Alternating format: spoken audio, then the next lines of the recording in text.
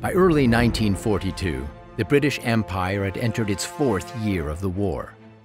The Civil War had drawn away American assistance, and political turmoil had cut Britain off from the vital Mexican oil fields.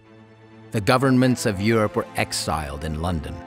Of all British allies, only the Free French and Dutch remained.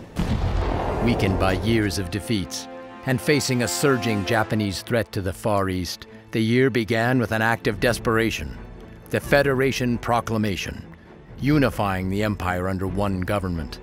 The Japanese declaration of war followed days later. On February 27, the combined Allied Far Eastern Fleet, centered around the new Dutch battle cruisers, sortied to meet the Japanese invasion force. The Battle of the Java Sea that followed would mark the turning point of the fortunes of the Imperial Federation.